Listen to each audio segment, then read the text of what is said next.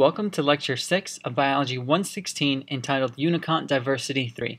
In this final lecture on the uniconts, we're going to be concluding our discussion of the great diversity that we see throughout the animal kingdom.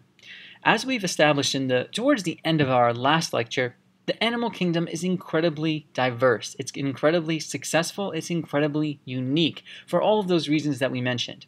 In this lecture, we're going to specifically start putting some names to faces. We're going to be looking at some big phyla, smaller clades, smaller groups, and really establishing what it means to be an animal on planet Earth. Where are you classified specifically? Now, this lecture is really divided into two sort of parts. The idea that we have invertebrates and vertebrates, very broadly speaking. And in order to begin, we're going to just first start a very small flowchart on the top here, just devoted to invertebrates. Just so that we're clear what we mean when we say a term like invertebrates. Invertebrates are simply going to be classified as animals that lack a backbone. So let's write that down. Animals that lack a backbone, as opposed to those who are vertebrates. So we are invertebrates if we lack a backbone, and of course if we are an animal. So we have to focus on that as well. The great thing about invertebrates is the fact that they actually occupy the majority of animal species. They are very, very common. Greater than 95% of animal species, of all animal species, that is. So we're going to do SPP because we're talking about many species, are within this group of organisms. Large group of organisms. It's very polyphyletic, as we'll see. In addition, the invertebrates, just like I sort of mentioned right now, they're found throughout the animal phylogenetic tree. So let's write that down as found throughout animal phylogenetic. And let's remember phylogeny, phylogenetic. When we talk about these terms, this simply means evolutionary history. Animal phylogenetic tree. If we take a look at figure 33.2, you will very clearly see this laid out on the phylogenetic tree of animals. Now, in order to really understand invertebrates, we're going to go through almost all of them from this lecture. Just as a point of reminder, once we're done with this part of this lecture, the invertebrates, take a look at page 710 of the textbook. It's an entire review of Chapter 33. A Chapter 33 review will really help us summarize everything that we're going to talk about the invertebrates. So these are three basic facts to remember about invertebrates as we talk about them from this point forward. So now I'm just going to make sort of a dividing line here since I've gotten this out of the way and begin talking about our first invertebrate. Basically, we've talked about these guys before, and the next, let's say, secondary flowchart will be about the phylum Porifera. And we've mentioned Porifera before. We know that Porifera are, of course, sponges, very simple animals, the simplest of all animals, but they still are animals, okay? And they still have some sort of special characteristics for that reason. Let's look at them. In the phylum Porifera, let's first establish some basic structure. We've gone very briefly over the Porifera structure, basically said that they don't have true tissues or organs, but they do have a certain structure that allows them to have some sort of animal-like specialization, as we'll see. First and foremost, in terms of the structure, I think it's important to remember that these are the least complex of all animals. They are the simplest of all animals, in other words. Least complex of all animals. And we established why in our previous lecture. But the thing I want you to remember is that these animals, they are animals. They are thus still multicellular. Remember, one of the rules of being an animal, one of the special characteristics that animals have is that all of them are multicellular. Sponges are no different. They are multicellular, and because they're multicellular, they will possess some very specialized cells. That was another key characteristic that all animals have: specialization, differentiation, specific capabilities, and the sponge is no different to that. But let's remember, though we have these specialized cells, there are no true tissues or organs within this phyla. No true tissues, let me rewrite that, no true tissues / organs.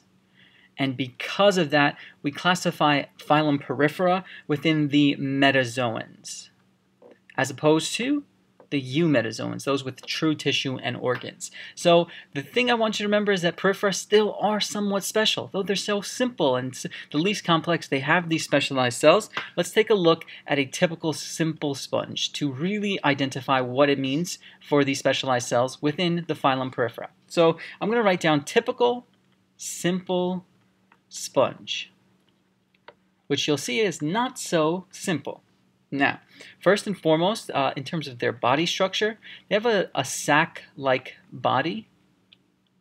Just basic idea how they look. They also contain a structure known as an osculum, and we'll get into this idea a little bit later. And they also have what I think is most important to remember about the sponges, something known as a spongocoel. What did we say a seal was in our previous lecture? This is just a cavity, right? And this is a sponge cavity specifically. That's the name spongocoel. The basic premise behind this is that the spongocoel is a great passage for H2O. It's a great passage for water because these are aquatic animals. They need to live in the water. And we also understand that because it has that seal ending, it's of course a cavity. This cavity is going to be quite central. Okay, it's going to be a central cavity for the passage of water through this sponge. Now, why would you want water to pass through a sponge? Well, first and foremost, I want you to understand one thing. This is not what you think would a cavity usually is, at least in animal structure. Usually a cavity would represent a digestive region in which digestion will happen, like our alimentary canal or our digestive cavity, right? We have a digestive cavity that does digestion. Not the case in sponges. Hold on with 1 second about that idea because we have to first establish that it's not a digestive canal. Okay, so it's not a digestive cavity actually, specifically. Then what is it? What is this cavity's purpose? The actual idea behind this cavity is based on the idea that sponges are actually equal to something known as filter feeders. They do not undergo digestion in the same way that most animals do because they don't have a digestive system. They don't have true tissues or organs to do that type of fancy ingestion and digestion. What they can do is filter things, and filter feeders are exactly what you think they are. All they do is filter food particles through their environment. So let's write this down as filter food particles. And those food particles are going to be within this water environment that they live in. So we'll just say from environment. So if you have some water around you, you have a central cavity, excuse me, and once you push that water in through that central cavity, you'll filter out food particles, and that's how you obtain your nutrition. Remember, animals are heterotrophic. Sponges are no exception to that rule. They are an exception to the rule of true tissues and organs, but they do have to get their food from somewhere, thus their heterotrophic nature, thus their filter feeding strategy. Finally, last thing about sponges, and this is the idea of specialized cells that it's very important to remember. The spongocoel, we can also say that within this area we have some things known as choanocytes. Choanocytes. This is going to be well established in figure 32.3. And this is actually the previous chapter, not actually chapter 33, but the reason we use figure 32.3 is because the choanocytes look very, very similar to our last universal common ancestor that all animals came from, that choanoflagellate.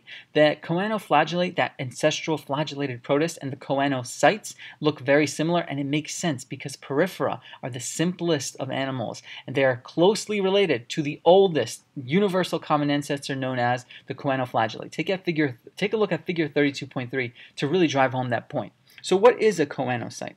These are the specialized cells that I mentioned. They are flagellated cells, first of all. So they have a flagella just like that ancestral protist did. They are found on a collar of microvilli. So in order for a sponge to do what it does best, which is filter feed, it has to have these finger-like extensions, very small finger-like extensions, known as microvilli. Those microvilli within them will have these choanocyte structures that you'll see in the figure as well. In addition, the choanocytes are necessarily going to be there for the fact that they line the spongocoel cavity. So the cavity, that central cavity used for water passage, is going to be lined by choanocytes. Line spongocoel cavity. And because of this, they're going to be very, very useful in the following process. Choanocytes are very, very good at ingesting food. They're very good at taking in food, specifically things like they ingest bacteria plus other tiny food particles, let's say, just like we mentioned before, tiny food particles. So that's their mechanism. That's their specific specialization. That's why we still consider them animals. But of course, they are part of the invertebrate group of animals. Okay, they are very simple animals. They have all of these characteristics to remember. I would definitely focus on the fact that they're filter feeders. How do they filter feed? Well, they utilize the spongiocele that has this choanocyte structure, these cells all around the spongiocele that really are good at ingesting things that surround it because they have these finger-like extensions, as you'll see in the figure. Chapter 33 also has a figure, I think it's 33.3 or 4, one or the other, that really shows the choanocytes well. So that covers our first and simplest animal, and we're only going to get more complex from here. And in the next couple of videos, we'll continue talking about invertebrates and establish a little bit more complexity in the animal kingdom based off of different key characteristics.